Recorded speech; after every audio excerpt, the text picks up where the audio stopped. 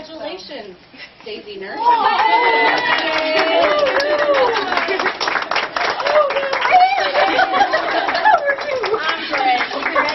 is my last Daisy Award here at Iowa, and I'm never going to forget it. Mr. Cates was just telling me today this is his favorite day of the month, too. We've had the Daisy Award here at Iowa pretty much ever since I got here in 2008, and we've had a number of well-deserving people, but none any more than Wendy.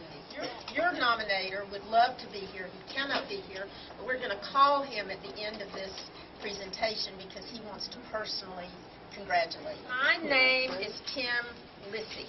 I hope I have that right. Do you remember that? Oh.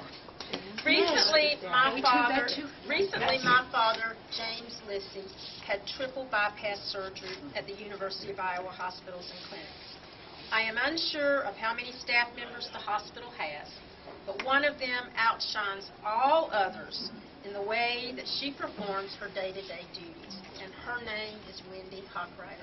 It's Ann Williamson, the Chief Nursing Officer at the University of Iowa Hospitals and Clinics, and we just recognized Wendy Hochreiter for a Daisy Award, and I know you wanted to say a personal congratulations to her. Yes, I did. Something about her that stood out from all the others. Your facility is outstanding. I mean, it really is.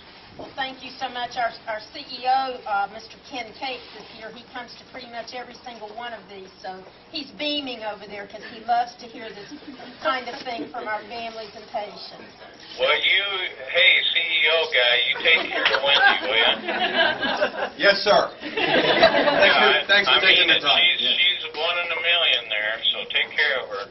Well, we appreciate you taking the time to provide this wonderful feedback. We are so lucky here because we have a remarkable team. And speechless. So thank you. I've never known you to be speechless. No, There's two of us. This is truly what an honor. So Yeah. just thank you all. Thank you so much.